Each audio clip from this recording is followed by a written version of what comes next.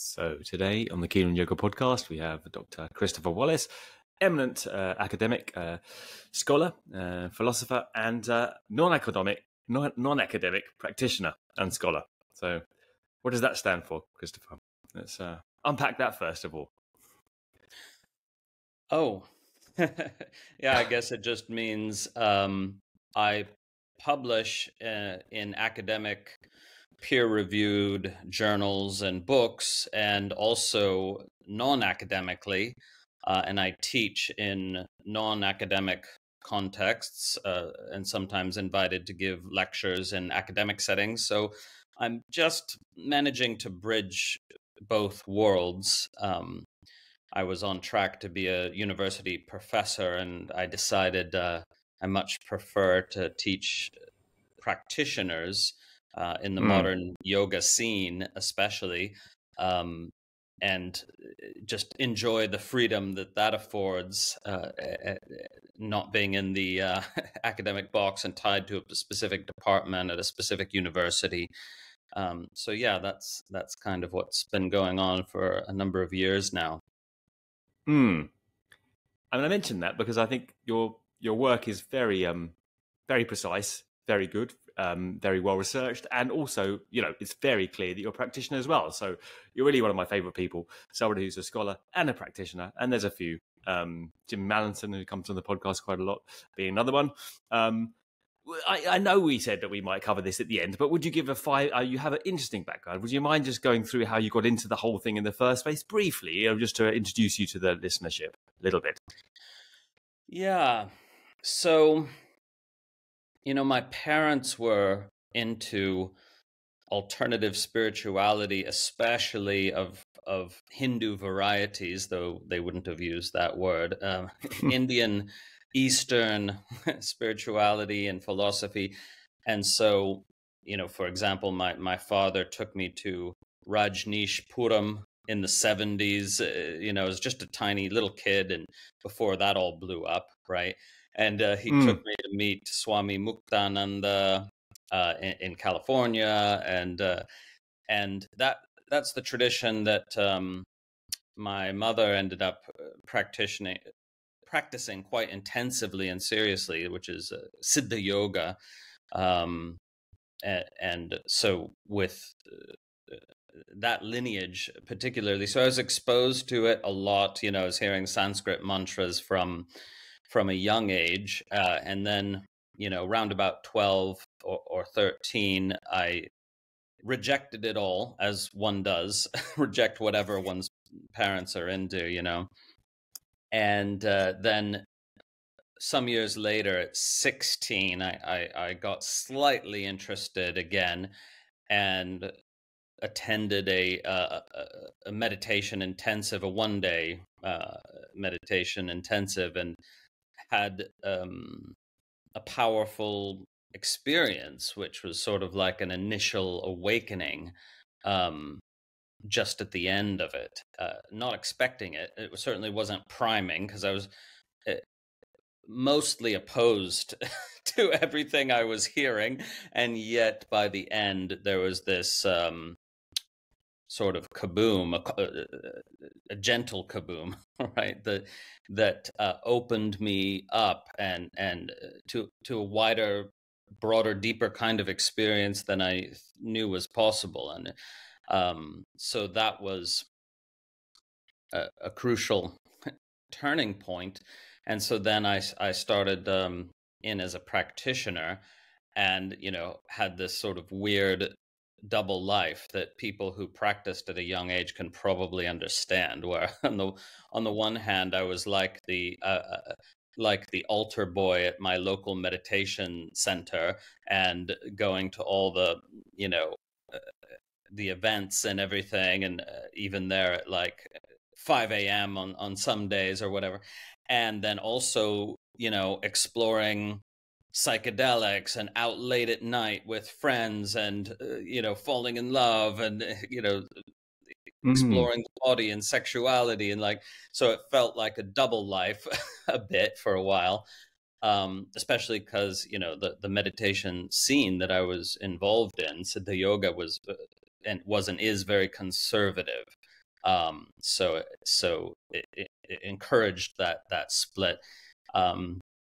So in a way, many years later, when I discovered the deeper teachings of classical tantra, which were quoted in Siddha Yoga but never explored in depth, right?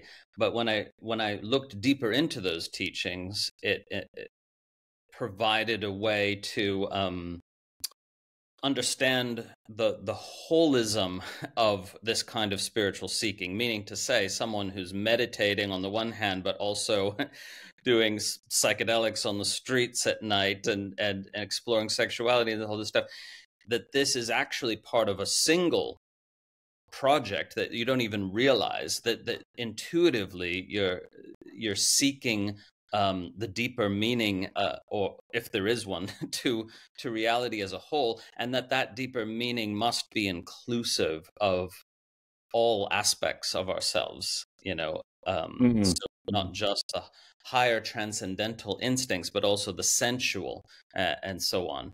And so in retrospect, I was seeking in various ways.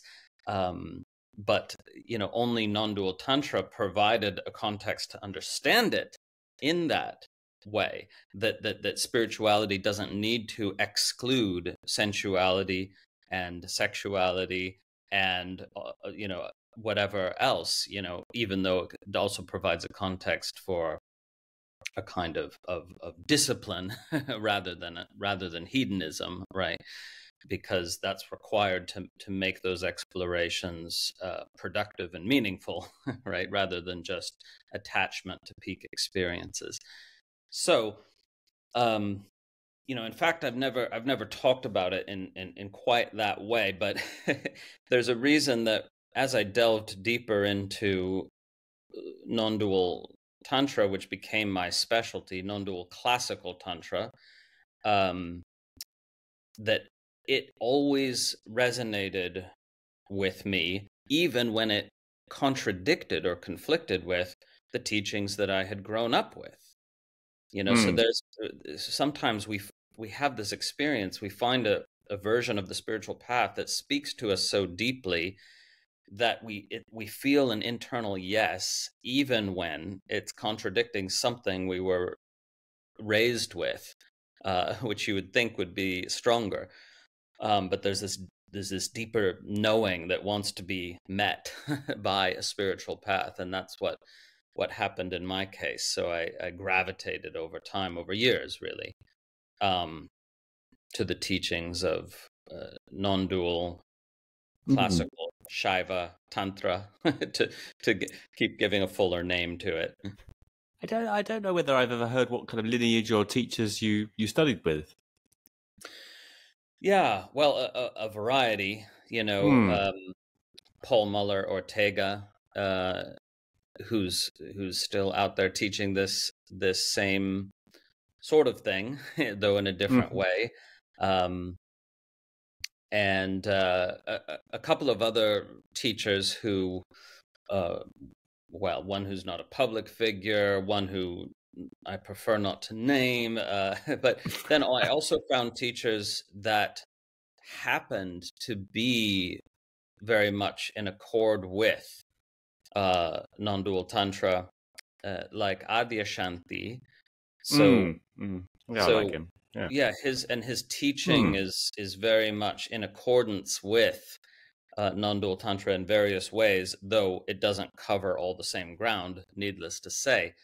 But I felt this, and I even corroborated this feeling by giving him a copy of Tantra Illuminated, which he read, he told me cover to cover, and he agreed that his experience of the nature of reality and awakening and consciousness really tallied, as it were, with this teaching that he'd never even heard of. He'd never read about classical tantra's version of non-duality, which is different, right, from Vedanta and from other versions.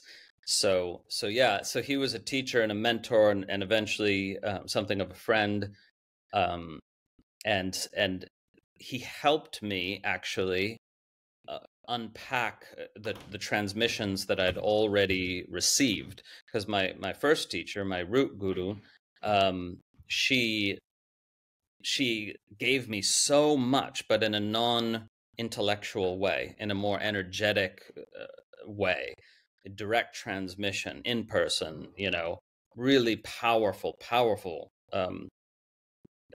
transmissions that I can't, even begin to explain in words. But it felt like other teachers like Paul Muller and Adyashanti and others were needed to sort of unpack those transmissions that I'd already received, and help me integrate them more fully, understand them more fully, as well as further transmissions that occurred with Adya, and also with the past masters, as it were. So in this tradition that I study and practice, the idea, one of the ideas is you can also receive transmissions from those ancient masters who are not here in the body, but who are still living forces. Right. That's a bit Madame Blavatsky, isn't it? Yeah. Well, letters from the ceiling. No, because there's no claim. Like she claimed, oh, I've got the message word for word from the ascended masters, right? And what I'm talking about is more like, when I study the words of Abhinavagupta, who lived 1,000 years ago, that they come alive in this vibrant way that's again inexplicable unless you've had the experience. So not that Abhinavagupta speaks to me, and I've got a direct line for new teachings from him, but rather that his energy is alive in his words for me in a way it's not for someone else. Someone else could read his words in Sanskrit or in translation and get nothing and feel, what's this guy talking about? I don't know. Yeah. So that's what I'm referring to there. I'm going to ask you, because I don't know whether I'll get another chance to chat to you. Sure, Did you ever meet Tony Parsons? Tony Parsons in London. I used to go and see him a lot, and I know you go to London sometimes. So no, you should go and see him. He's in Hampstead. Yeah.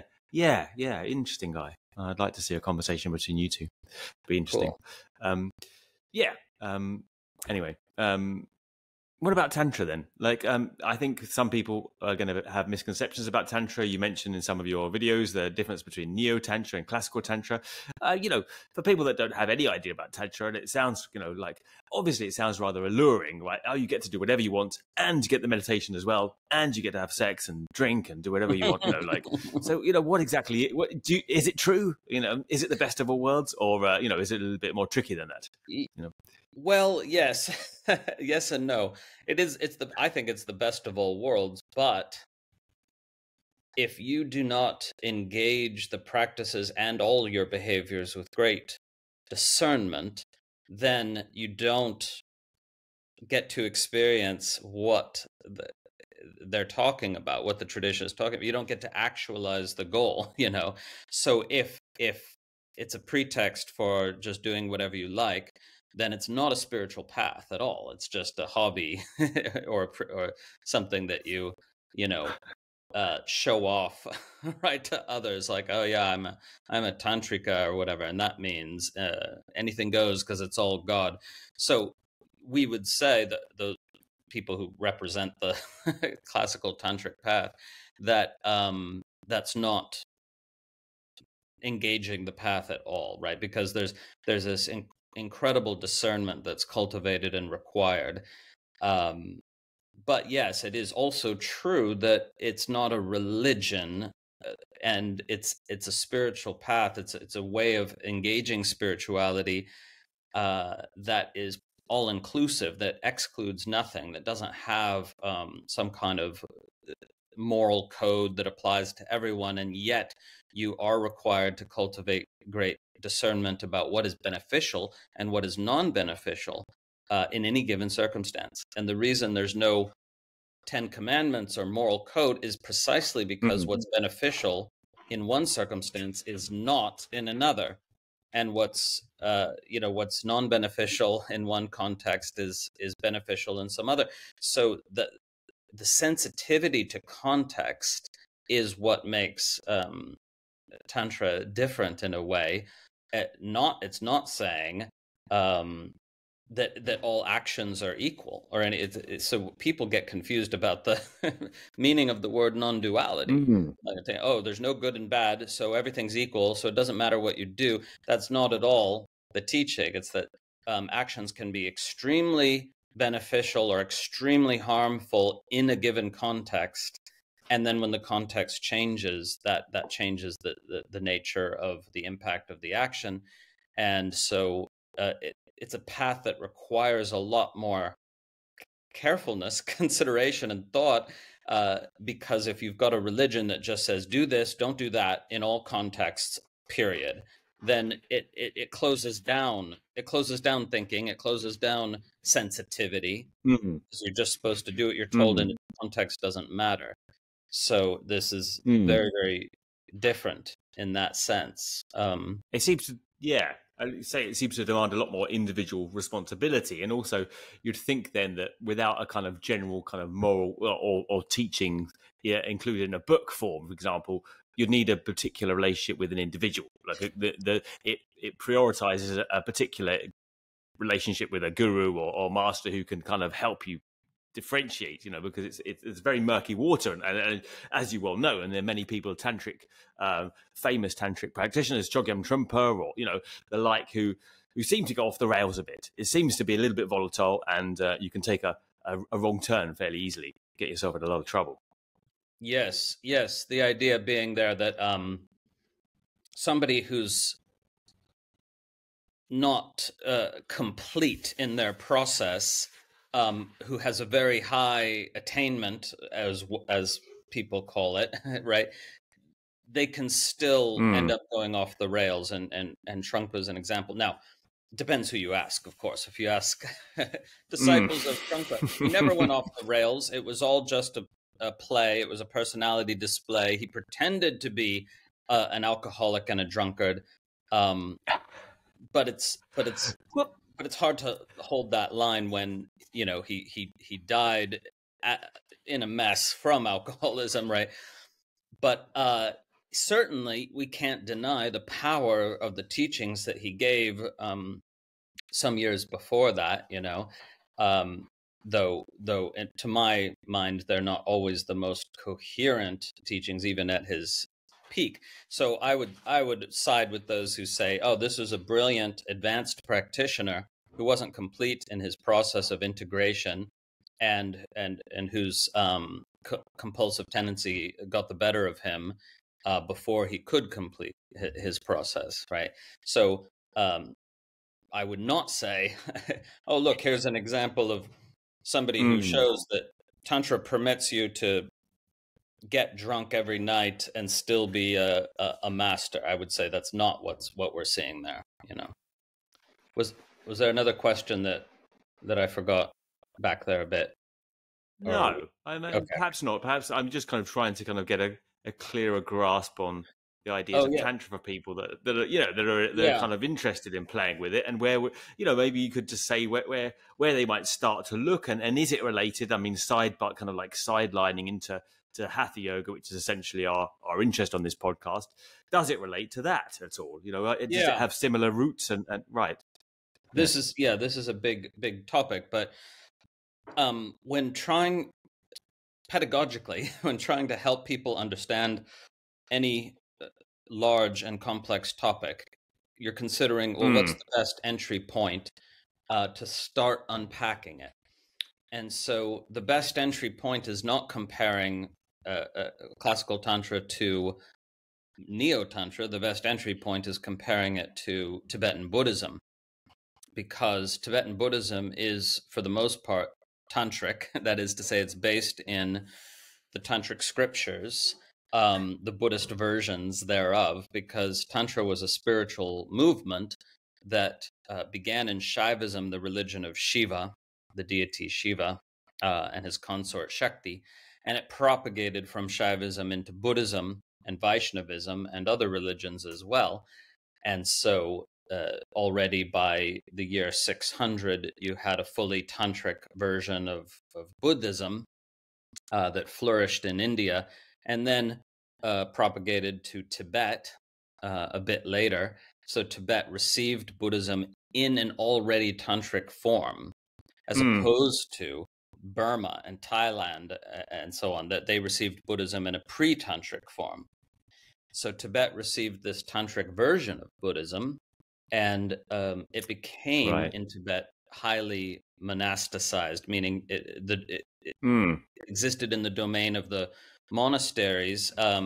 So it's a monastic version of tantric Buddhism,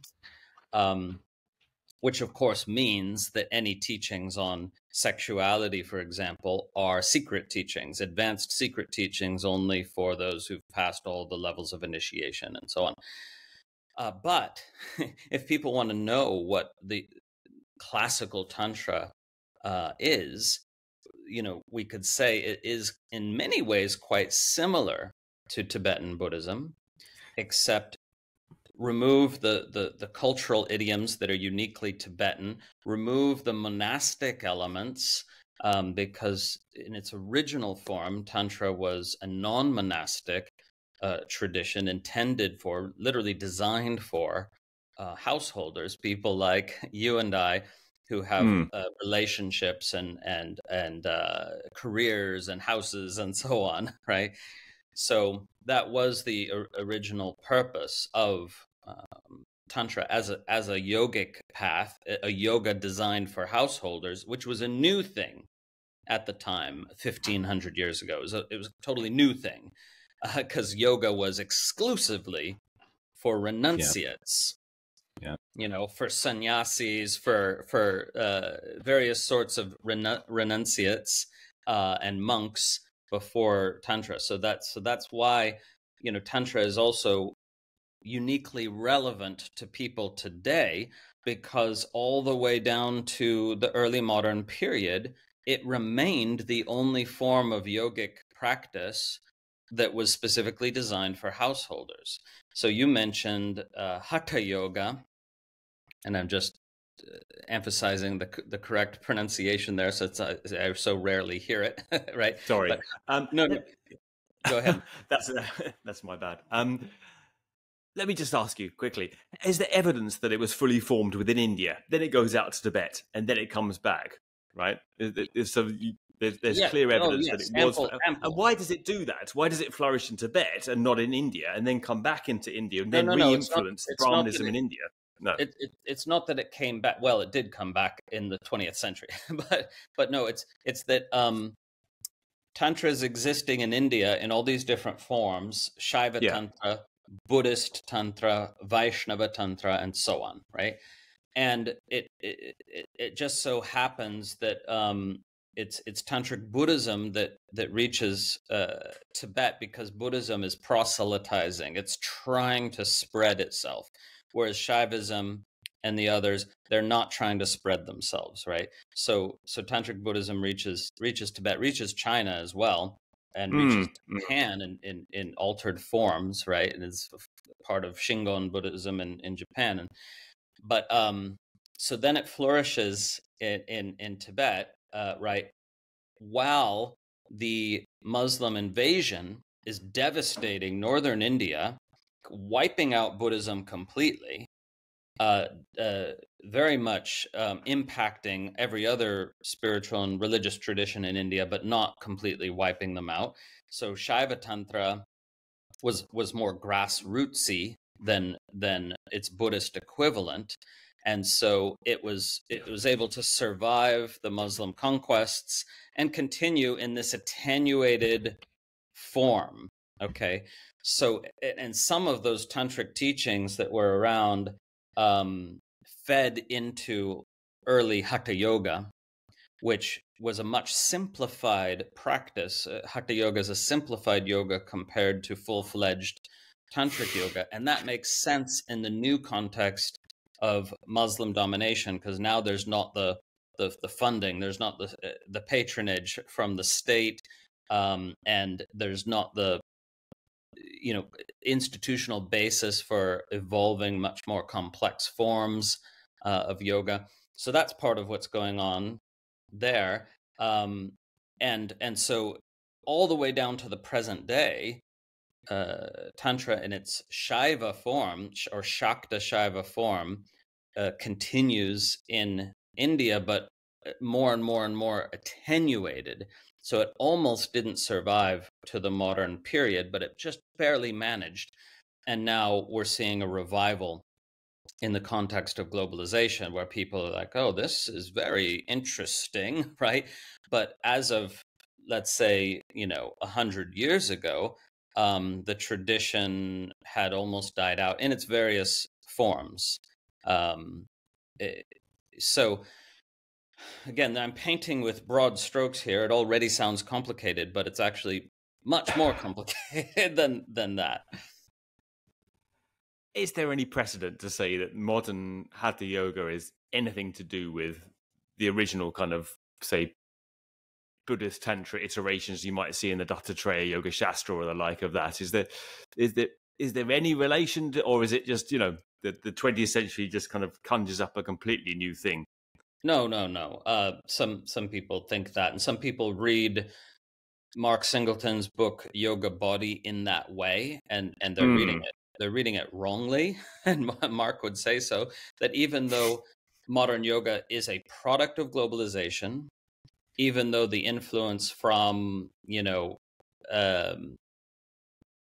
Danish and Swedish gymnastics and calisthenics is very, very strong, and British Army calisthenics is there, and all this stuff. It is a globalized phenomenon, modern yoga, as practiced today and as practiced for the last 90 years. But it also has very strong roots in a flourishing Indian tradition of embodiment or physical culture that also almost died out. It almost died out under British rule, but it barely managed not to. And so Krishnamacharya and his teachers were certainly looking at these texts. They didn't have access to good editions of them, but they were looking at texts like Dattatreya Yoga Shastra and but even more so Shiva Samhita and Hatha Pradipika and so on. So these texts contain tantric elements,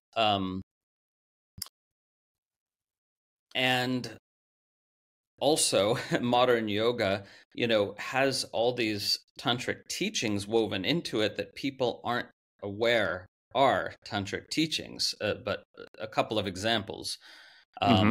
The teaching of the unity of all life, or even the unity of all things, right? This a non-dual teaching that we're all connected, or we're all one in some way or another, or that all living beings are inextricably interwoven with each other. So the fate of any being affects all other beings in some way. These are tantric teachings that we see appearing in modern yoga. We don't find them in the Yoga Sutras of Patanjali, right? We don't find them in non-tantric sources, right? But not only that, the teaching, for example, the body is a temple, or the body is the temple of God. Explicitly tantric teaching. Again, not at all found in Patanjali's Yoga Sutra, where we see almost the opposite idea, actually, a need to reject the physical body in order to lose one's attachment to it, right? So in Patanjali's Yoga Sutra, when correctly translated, which is rare, you're advised to cultivate disgust towards your own body and the bodies of others. And in Tantra, you're advised to look upon the body as the temple of the divine.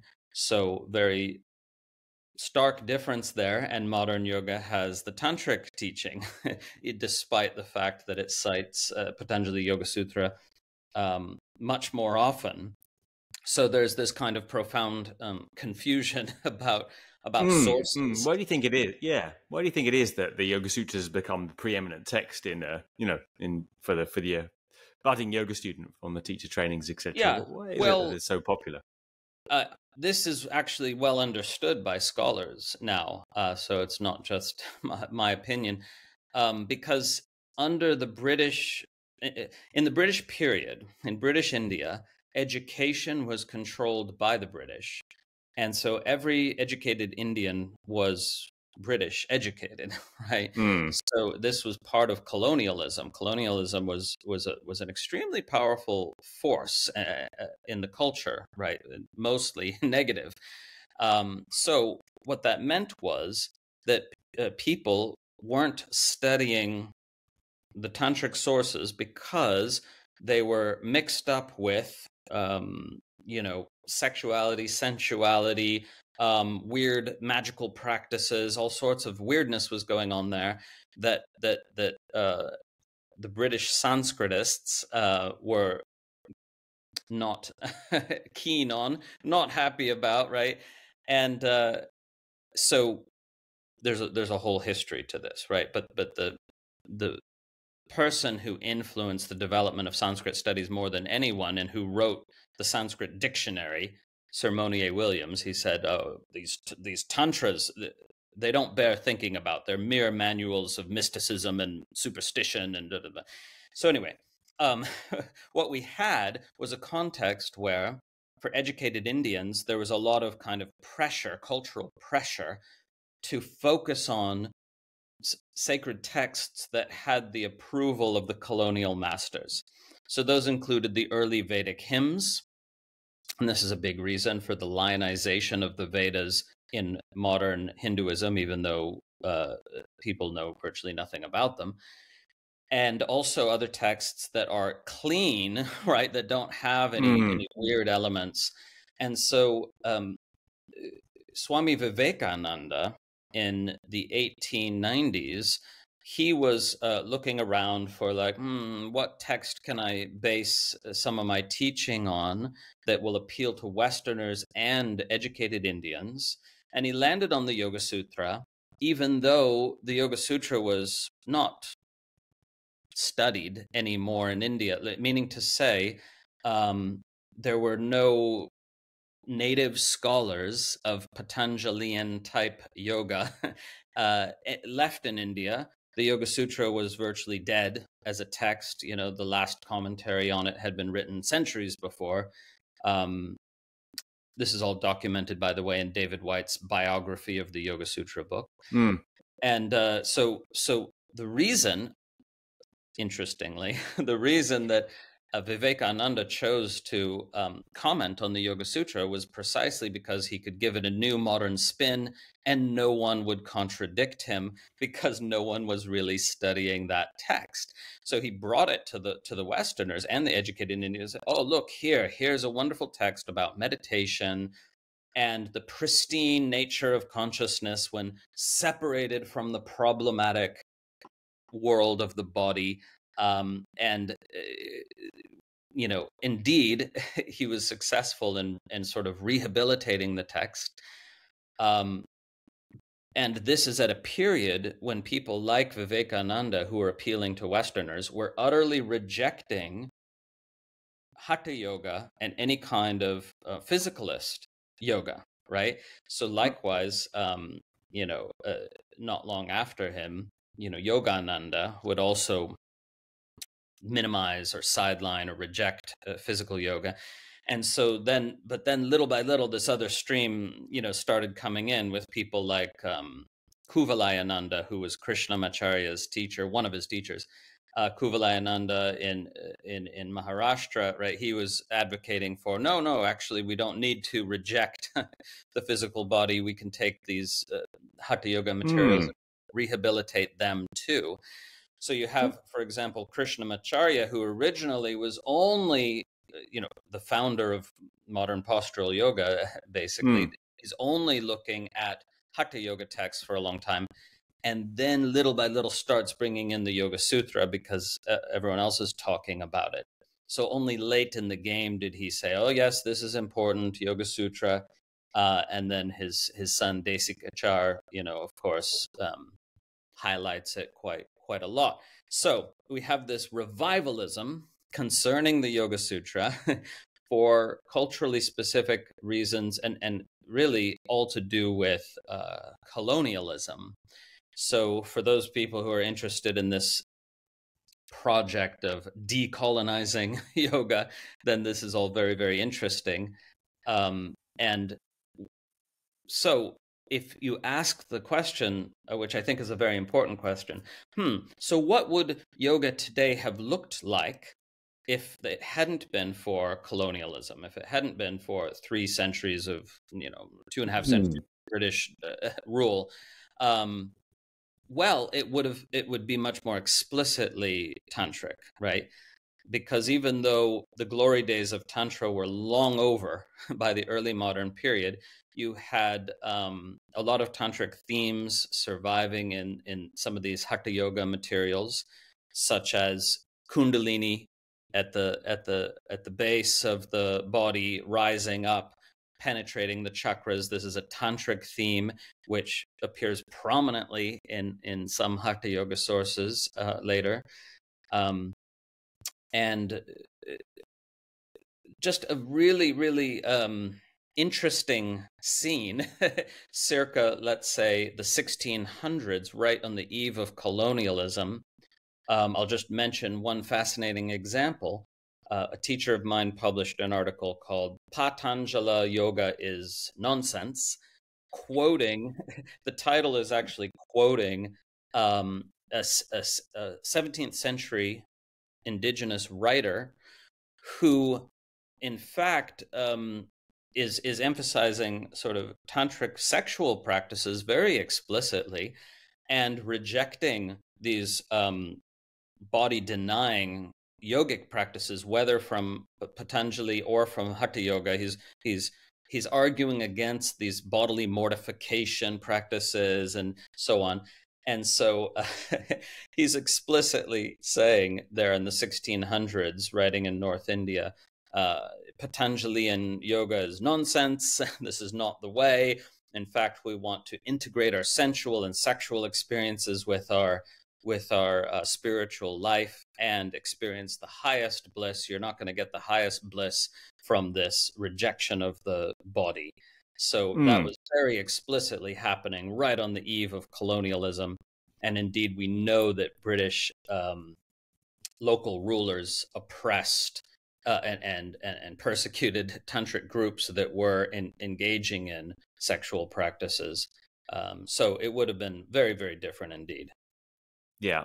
Yeah. I mean, it's an argument that's coming to the fore more, and I have heard it before. I think it's very good to give it more airtime because, the Yoga Sutras doesn't appear to be a particularly helpful practical guideline for the modern yoga practitioner. So what is, what texts are, and how would that look like in terms of the contextualizing Tantra or the Hatha Yoga practice one is doing? What kind of framework would be more helpful in terms of integrating exactly aims and then incentives towards it, rather than aspiring to follow the yamas and the niyamas more correctly, whatever that means in terms of one's Hatha Yoga practice. Yes.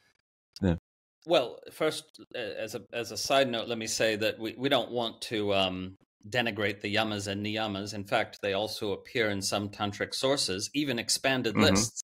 So in one important tantric source, we have 10 yamas and 10 niyamas for 20 total, an expanded list of more discipline and more attention to your behavior and what's beneficial and what's not. So those are important in the tradition, and they are considered part of the foundational groundwork that you lay, as a practitioner. So you can only you're only free to dispense with these guidelines that can be seen as moral guidelines later on when you're a more advanced practitioner. Having said that, what texts would be more appropriate to center in modern yoga teacher trainings, for example? I would say those scriptural texts that teach yogic practices and are body positive, right? So as opposed to yogic practices aimed at transcending the body, getting out of the body in various ways, right? So, and we find exactly this in tantric texts. We find an embodied version of yogic practice, a cultivation of the body. Why? Because there's different end goals envisioned, right? So in Patanjali, the end goal envisioned is a complete disentanglement from the world of embodiment, from the physical world, a transcendent state of consciousness that becomes permanent, leaving the body in the material world behind.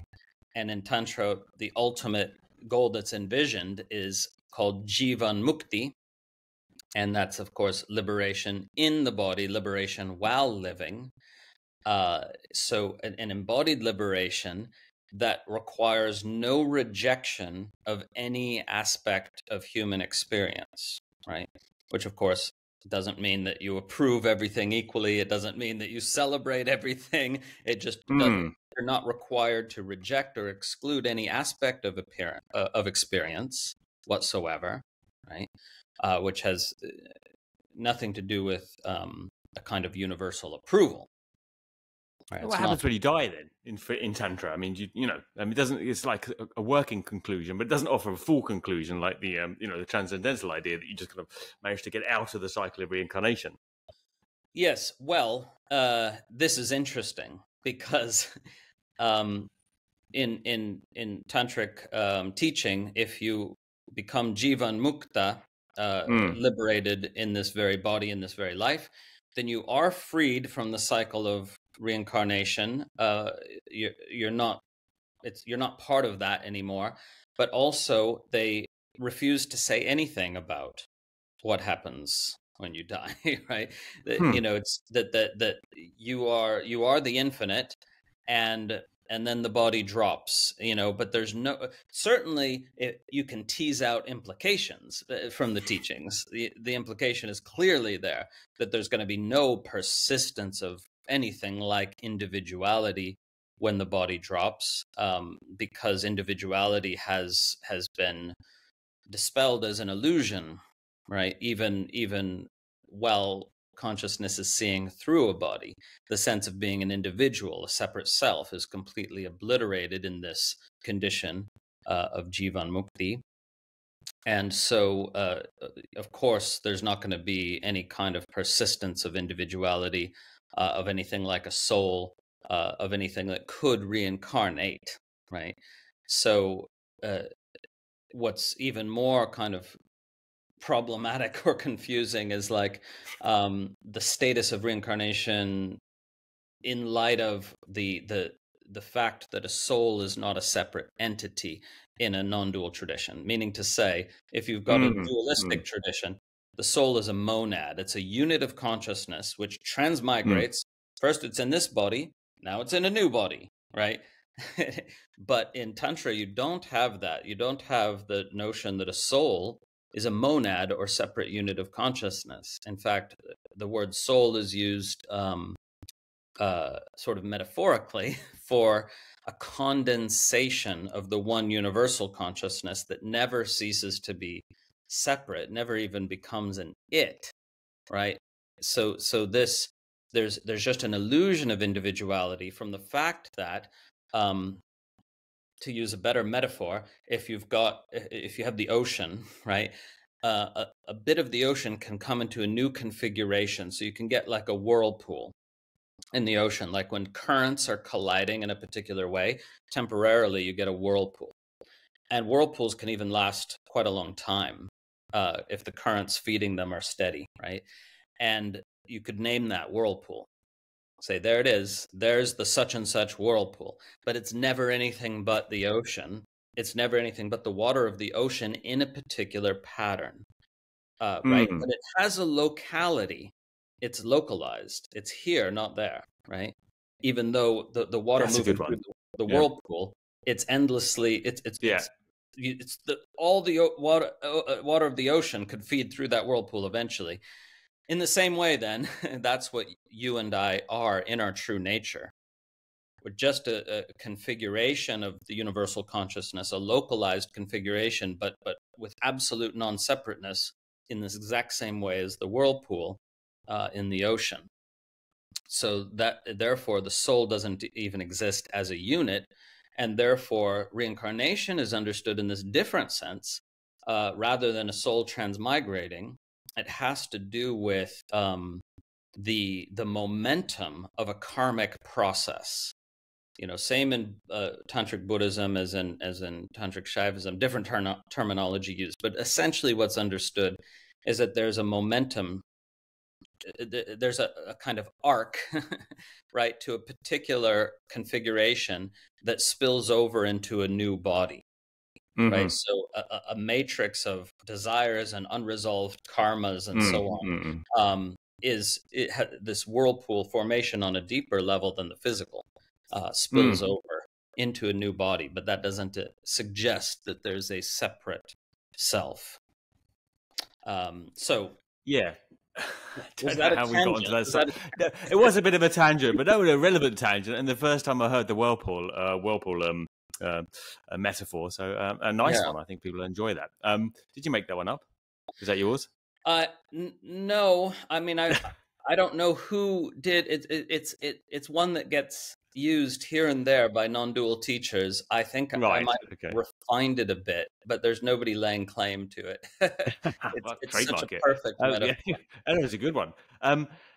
Yeah, I was going to say, I mean, just thinking, to kind of wrap this up as we head into the closure of our interview. I mean, how would the Tantra then, like, better contextualize and kind of basically aid people in their own hatha yoga practices? Because, many people practice asana practices every day.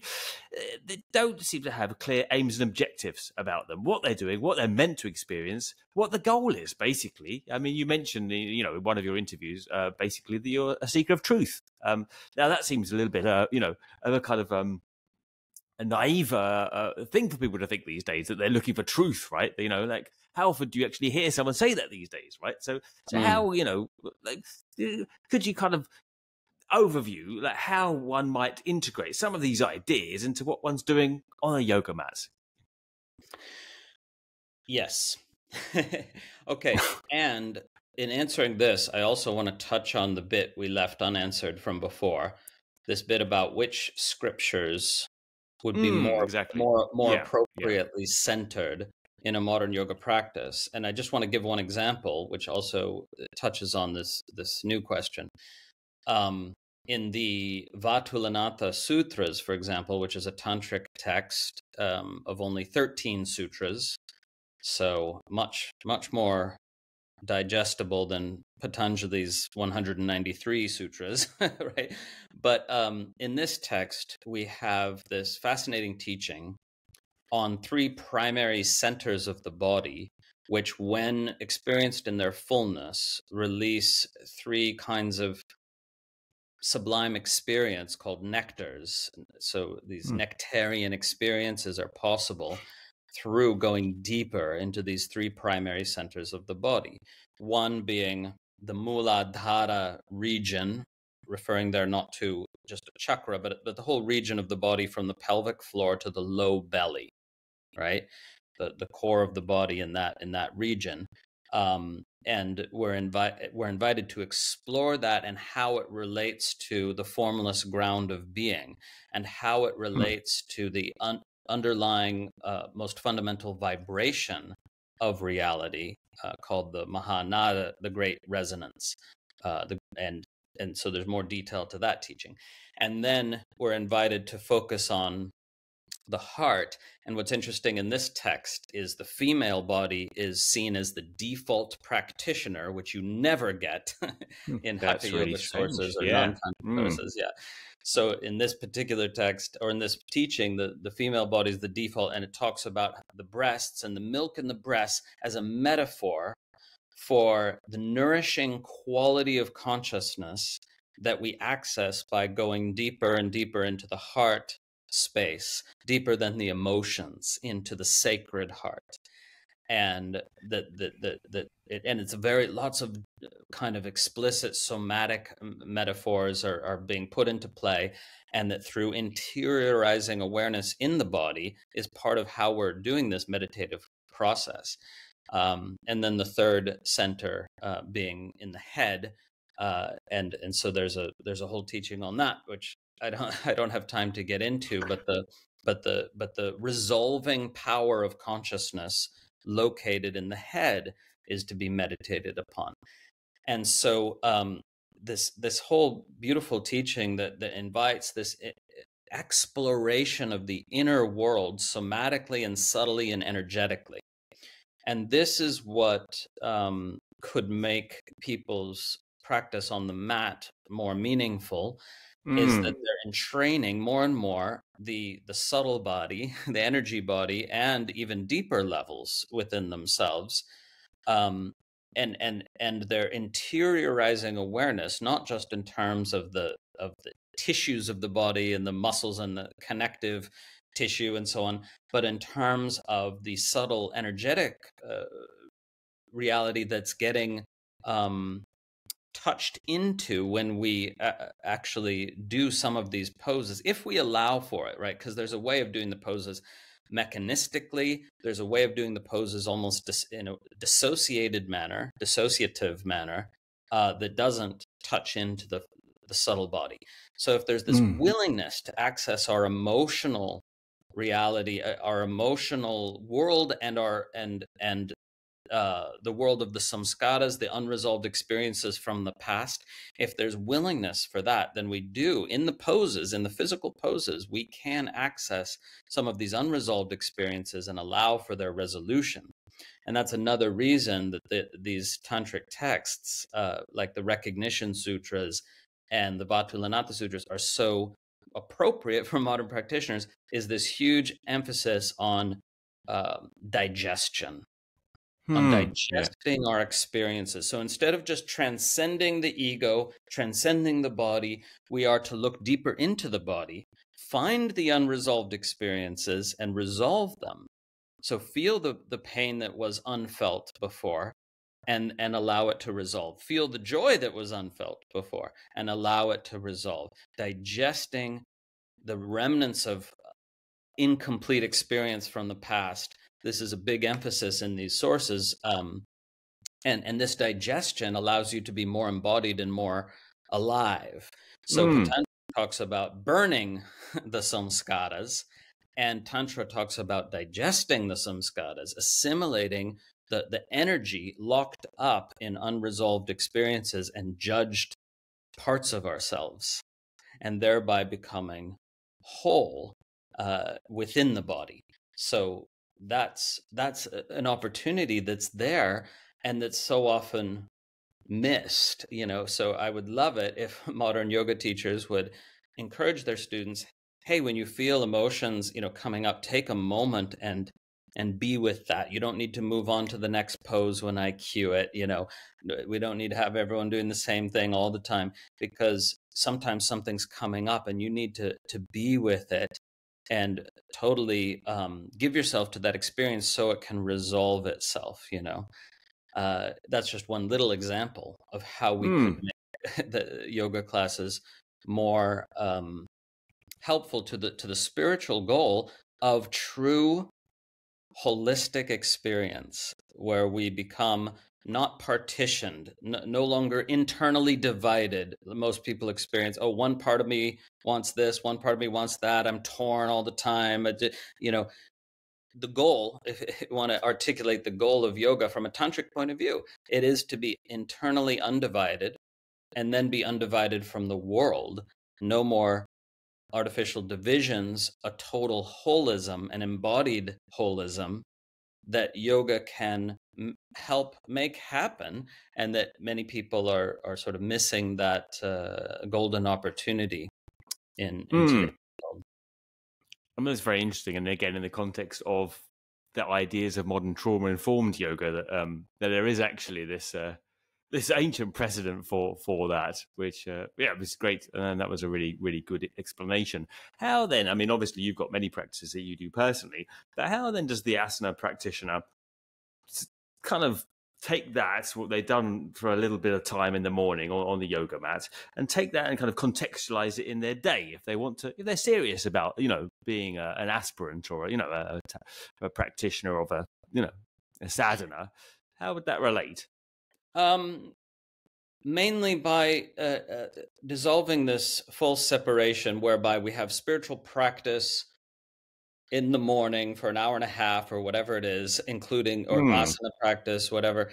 and then the rest of our day we have, so this is problematic from a tantric point of view to separate experience in this way. So what we would do instead, you can still have a morning practice, of course, to set the stage for your day to be a bit better, more open, more relaxed, whatever. But more importantly, that you weave practices throughout your day, a little bit here and there.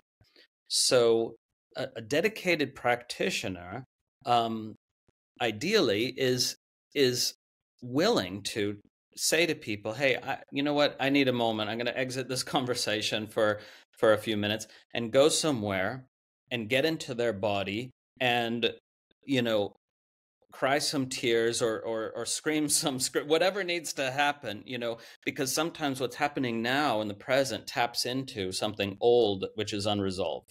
And if we push that back down because we got to just get on with what's in front of us or the current conversation, we're doing ourselves a disservice, right? So by it can just take 10 minutes of getting into the body, using your training because poses, stretches can help open up something that's locked deep in the body, in the hips or wherever, or in the heart, and then just let some of that flow, and there's a kind of catharsis that can happen, and I'm oversimplifying the process in the interest of time, and then you return to the conversation, but now you're carrying a little bit less of that burden from the past, which influences how you see the present.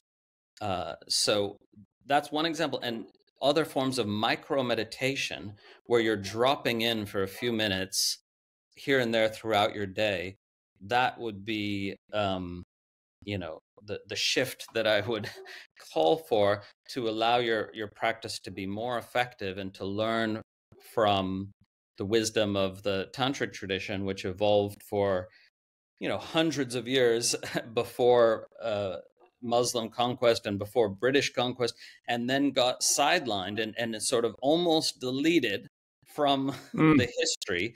And so that's why we're trying to bring it back, because there was this organic evolution that was really getting somewhere and then got cut off. And only now in the modern period, we're getting back to some of this, like this thing of digesting what people are calling trauma is so much a part of the tantric tradition, except they say you can do it more quickly than you might realize by not making a self out of it. Instead of thinking of yourself as a traumatized person or a wounded person or a victimized person, you dissolve those self-images, get intimate with the emotional energy itself, and allow it to dissolve into the very core of your being, into your central channel. It's a whole beautiful technique for this. But this is a way of what they call hatha-paka, sudden digestion or forceful digestion. The same word hatha is there from hatha yoga. So hatha-paka, sudden digestion, is possible of even very old trauma through this technique. And so this is something that the tradition has to share with some of these people who are doing this work in the modern period. And it's some really fascinating stuff. For those who want a written reference immediately, chapter 11 of the Recognition Sutras, my second book, gets into this in some detail. And then one of the chapters of my new book about to come out also gets into it a bit. But the reference that's available for you there now is chapter 11, Recognition. All right. And I also recommend looking at Christopher's YouTube videos, and there's a lot of stuff on ego and shame and how to deal with different emotions, and it's very, very good. And now I wish that we spend the whole time talking about that. And well, he's hard to get hold of, but you can do another. Yeah, I was going to say, like, people, if you enjoyed this with him and you partition him or me directly, then maybe we can get him on for a second round, and we'll talk about but a little bit more practical stuff, because he's a lot to say on that, and I found it personally very, very helpful. So thank you. And just to wrap it up, Christopher, I suppose let's just ask you about your new book. What's going on with that, and just give a brief. Yes. overview? Well, it's coming out in just a couple months, and you can pre-order it now. It's called Near Enemies of the Truth. Well, actually, by the time this podcast is up, it'll be almost released, maybe. So it comes out. It's published on November 14th, and it's called Near Enemies of the Truth. And it is a different sort of book for me because I've done deep dives into tantric philosophy and practice. But this book is aimed at a wider readership, and it's explaining why the platitudes and spiritual cliches we hear all over the place are misleading, but what the deeper underlying truth that they almost point to might be. So platitudes like you create your own reality, listen to your heart, follow your bliss, everything happens for the best, or everything happens for a reason, these and more. The universe is sending me a sign. There's so many. So I explore these and I show how they're popular because they're close to a very deep truth that's hard to articulate in words, and that believing the bumper sticker versions is not ultimately helpful, and exploring the more nuanced reality that they almost point to is much more beneficial. And that's what I try to do in the book, as well as getting into hot topics like what is the ego, do we need it, what is non-duality, what's the That sounds excellent. these sort of things. So it's a more accessible book. The language is more accessible. There's almost no Sanskrit. It's really good. Yeah, and it's shorter and lighter and easier. Yeah, I mean, I've read some of your more academic papers, and they are definitely for a select market. But that sounds fantastic, and for everyone, just to I'm looking forward to that. Thank you, that's brilliant. And obviously, we'll link in the show notes to the website and other information where you can catch Christopher. Just to finish, Christopher, I'm kind of on a personal level quite intrigued, so I'm going to ask you my standard questions for podcast guests as they finish the show. Can you give me an inspiration, something that inspires you? Could be a person, a place, or blah blah blah, whatever. And let's say, this is a brilliant one for you: a guilty pleasure, because obviously you can't have any guilty pleasures. Yeah, that's the problem. Anyway, these are the two questions I've asked people over 100 times. So I'm going to ask you the same, and then we'll finish. We'll wrap up. The chat today. There are no guilty pleasures, but brilliant. Perhaps people are a little surprised to learn that a spiritual teacher enjoys bourbon.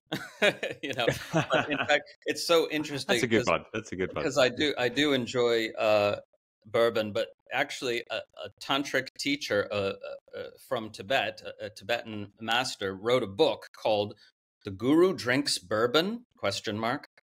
which is addressing exactly this issue of like how projection onto teachers is dispelled in various ways. But anyway, so there's that. The inspirational one. I mean, there's so many inspirations. I'll mention Rupert Spira. I think is a wonderful teacher who's popular today, and I'd heard his videos on YouTube a bit, and I thought, this guy's talking about truth. Yeah, he's been on the podcast. Yeah. Okay. Yeah. So, but I didn't know how deep he went. I just heard some stuff on YouTube, and I thought, this is talking about the same stuff I talk about. But then I heard some meditations that he gave on retreat, I think, that are not on YouTube, long form meditations, like an hour each or longer. And I was blown away, like because this guy has such an intimate, embodied understanding and experience of non-duality, and can transmit it. And so when I discovered that not long ago, that became an inspiration for me. Just a beautiful way of languaging the total undividedness of experience, and pointing to the fact that everyone's already experiencing non-duality. They just don't realize that they are, and so Yeah. it needs to Yeah. be pointed out. And so I'm glad to say I reached out and got in touch with him, and he said, "Oh, I love your book, The Recognition Sutras. I feel like we're already old friends," and so made a new connection there. And he's a lovely guy. yeah, yeah, So gentle. I felt like I came across incredibly brash talking to him. I regret that, but he was such a sweet guy. Yeah, yeah. I just have to qualify. Bourbon, by bourbon you mean American whiskey, not proper whiskey. Is that what you're saying? You say you prefer Jack Daniels to like Glenfiddich or No, like a proper whiskey. Good. I've got to clarify that. Right. No, okay. I hate Jack Daniels because that's Good, not a well-made right. bourbon. We call whiskey, right? Yeah. Yes, Yeah, yes. we're not talking about any blended thing from US. A single malt Scotch, aged for 12 years. If it's I don't like the peaty kind, to be honest. But also, I love American bourbon that's properly made, unlike Jack Daniels. So that it's delicious. It's a delicious thing.